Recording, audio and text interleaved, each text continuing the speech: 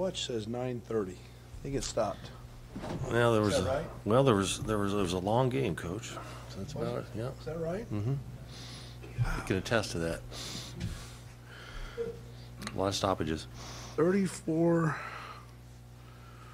Yeah, we foul a lot. Tremendous amount of credit to North Carolina Central. There's a reason they're an NCAA tournament team. They're extremely well coached. They were extremely well prepared.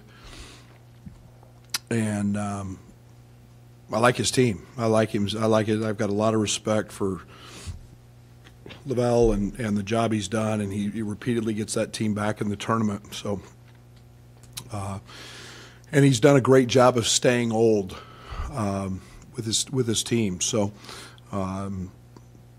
they were the aggressor. We got on our heels. That was very evident by the rebound numbers, and I thought Tijon was really the sole reason that we made a run to start the second half. His defensive pressure, his flying around, his communication was a big part of it. Again, he had another great night, sharing the ball, 6 assists, 1 turnover, and for that matter, Mark Allstork didn't shoot it worth 2 hoots, but 5 assists, no turnovers, and then Trent Frazier had 4 assists as well. Part of my responsibility is to make sure that these guys are dialed in mentally, not just physically, and I let them down today. I didn't do a very good job of making sure that we were prepared to play this game emotionally, and that was, I think, evident by the way our freshmen played and their lack of productivity. You got one of the country's leading free throw shooters in Mark Smith going 1 for 4. That's focus, and that's my job is to make sure that they're dialed in. But great game from Fink, shooting it great. We need more from him on the offensive glass. And then I thought LaRon, 12 and 8, and we didn't get him the ball near enough in the zone, and that was evident. But and then Aaron was Aaron. The correlation between showing up in the gym every day and getting extra shots, and then having success on the court. You make a poster of him. He's the poster boy for work and hard work paying off on the court. And I want him shooting every ball. I think the only one he missed was when he got blocked. And he's running it at a pretty high level right now. And every time he shoots it, I sure think it's going in. And we want him to continue that. Questions? Brad, I heard you say on the radio that you got to coach it out of these guys, that when adversity hits, they kind of go into a shell. Press breaker. Yeah, have you had that before, and how do you coach that out of a team? Yeah, we went through it last year. Not playing to lose and playing to play, and I'll be honest. I got mad at Michael for taking a shot, a really quick 3. We had a layup that we fumbled it, Tijon fumbled it, and we kicked it out. And so I've been really barking at Fink to be aggressive and shoot the ball. So he did. And yet now we've got to understand the time and score, and we haven't spent enough time on that. We worked all day yesterday on the press break, and all of a sudden we ran it right one time, right down the sideline. Middle guy broke. We threw a bounce pass because he broke out. We got a dunk. Just like it's supposed to. And we do it great in practice. Great. And when you see things done well in practice, and then all of a sudden you get in the game, and you're just, and you can't do that. And we're getting much better. Believe me, we are 100 times better than we were. And it's playing the way that the game has to be played, with the effort that it has to be played, and expecting the right outcome. And we went through it last year, and we're getting better. I called a play. I had Trent in the game and Tijon, and called a little play against the zone, and everybody knows what the play is. It's really simple, and yet, and again, it's freshman. Trent didn't know it because he hadn't played particularly in that spot a lot. We got to get through that, and it's a simple play. Everybody should know it. Everybody should be able to run every spot, and for the most part, most of our guys can. But it's confidence. It's expecting to do the right things and make the right plays, and no lead is safe and no deficit is too big, and we've got to continue to play that way.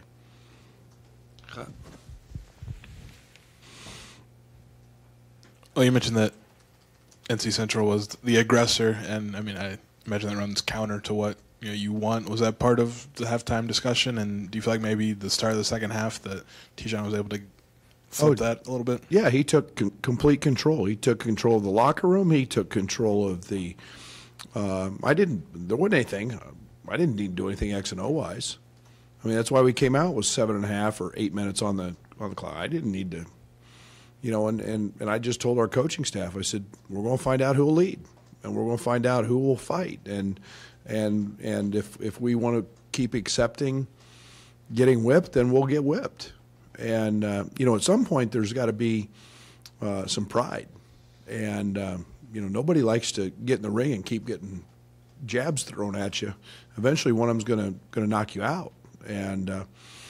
Tijon stepped up, and I thought LaRon stepped up, but Tijon was driving that bus, and I was really excited to see that. 20 assists on 28 made field goals. Just how huge was that for you guys in the second half to really take the lead and take control? Well, I love 20 assists on 28 field goals. What I don't like is we've got to go get those ones because there's, what do we shoot? 28 of 62, so how many? That's 30. How many misses is that? How many misses do we have? 34. So we only got 9 offensive rebounds. We're averaging 38% of our misses back. So instead of having 20 assists on 28 field goals, I would much rather have 20 assists on about 35 field goals, and that means we're getting 7 easy ones off offensive rebounds. That we're not facing that defense, and that's what I'm upset about. Is we've got to become that team. When offense is hard and teams are good, you've got to find a way to get easy baskets. And the other thing I'm not overly thrilled about is 29 attempts from the three, but can't do that on the road. Admittedly, Coach, I don't have the full sample size of the Brad Underwood sideline experience just yet, but you seemed very, very vocal, very into it from the start tonight. Did you sense something? No question. Yeah. No question. I knew all day. I knew how good they are. I know how hard they play. I know it was a big game for them. And I just sensed. I've been doing it long enough. I've just got a feel. And we weren't sharp, overly sharp in shoot around today. And let's be honest. We do that in Big Ten play, we're losing. Doesn't matter who we play. We do that in Big Ten play, we're losing. And I'm not a very I tried to fight for them a little bit and yet get on them and our freshmen, I thought first time all year I didn't think they gave us much off the bench other than Aaron. Kipper got going a little bit in the second half, but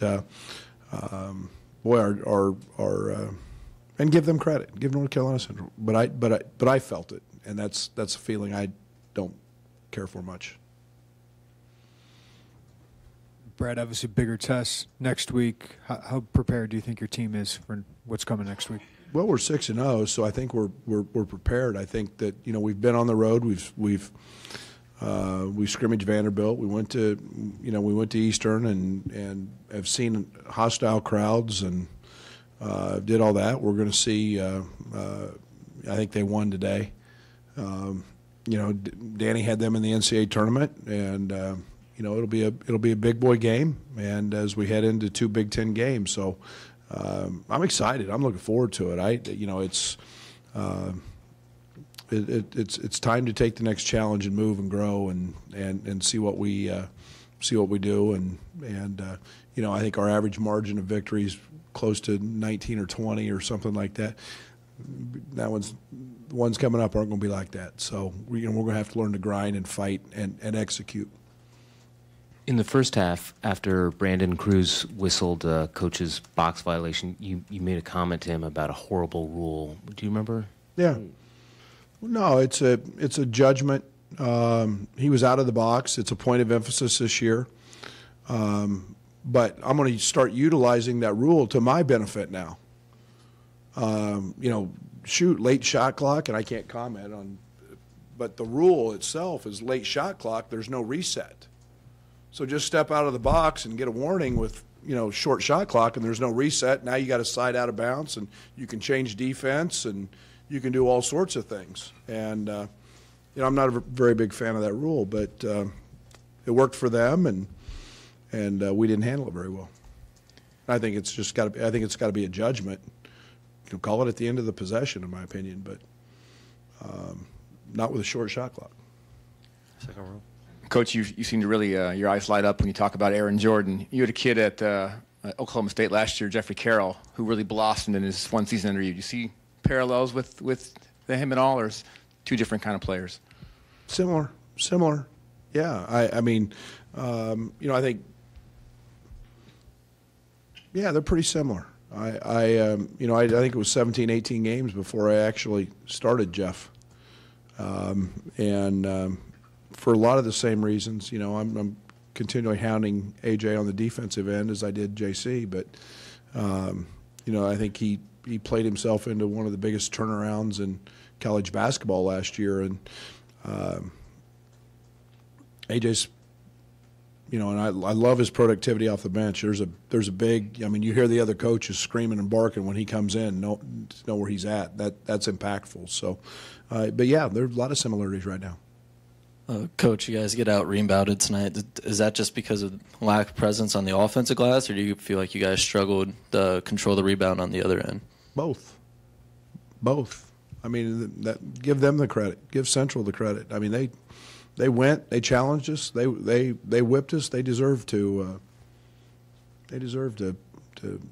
Out rebound us tonight.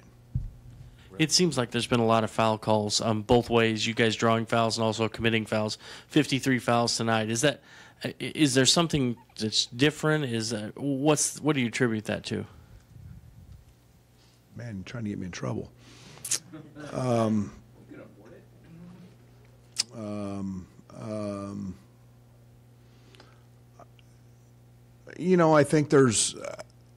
I think we're one of the top 5 teams in the country, or close to it, in terms of free throw attempts and fouls drawn, maybe. And we try to play that way. The way the rules are today, the lane is extremely challenging. The paint is extremely challenging to defend, because the rules are not to allow secondary defenders to do much. And but a majority of or I don't want to say a majority, some of our fouls were not very intelligent. Those are the ones I need to try to eliminate. Anything else? Okay, thank you. Thank you.